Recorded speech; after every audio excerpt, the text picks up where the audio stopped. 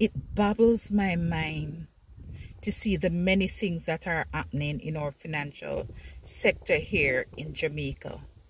Welcome back to my channel, everybody.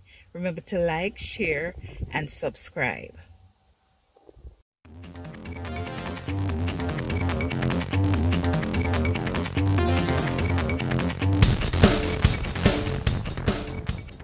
A few days ago, several investors of SSL, including the famous sprint star Usain Bolt, were greatly affected, allegedly, by fraudulent activities.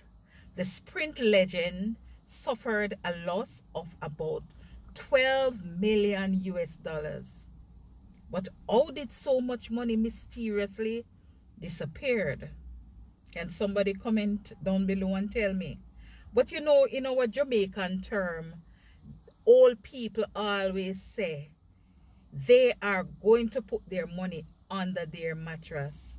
And based on what is going on, guys, I think I am going to start doing the same thing like the old people in light of the many numerous fraudulent activities that are going on in our banks here in Jamaica. Why are the security measures so weak at these high-ranked banking institutions? Listen to me, guys. To open an account at any of these institutions in Jamaica, it requires so many authentication. Any Jamaican can tell you. Just to open an account, you have to get 2 references. You have to get JP to sign. When you go to the bank, when you are there, they have to interview you. You have to get the JP number, proof of address, utility bills. But yet, many customers have been swindled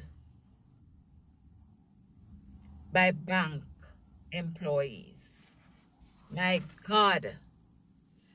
So how did this lady reach so many steps for withdrawal and transfer without a manager's signature? How did that happen? But I tell you about these white-collar criminals dressing up, looking all pretty like a beauty queen and living lavishly on people's hard-earned monies. After people work hard and save their money, then you have these persons just going and just take your money like that. These fraudulent activities, guys, put Jamaica in a bad light. Remember, you know, we are in that bad light already with all the other shootings and all the other activities that are happening here in our country. And this again, oh my God. Many of these fraudulent activities are done by people in higher echelon of society. Guys, trust me. But the Bible cannot wrong. The Bible says the lover of money is the root of all evil. Our money is the root of all evil. It's like it's 2 different Jamaica when I look at it. And you know what I observe, guys, via social media? This lady who was living lavishly. From 1997, she working at this institution, you know. And she take her way like a rat and she eat down people account. Eat down. On social media, I look.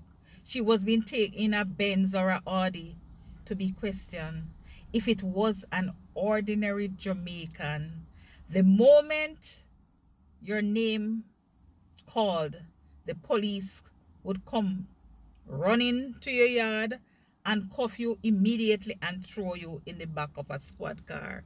Observe, watch Jamaican news and you will see. There is no confidence whatsoever in the financial institution at the moment.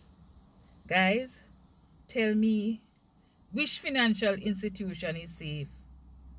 Wish there is none that is safe here in Jamaica. Guys, watch your money. Watch your money. Thanks for watching. Like, share, and subscribe.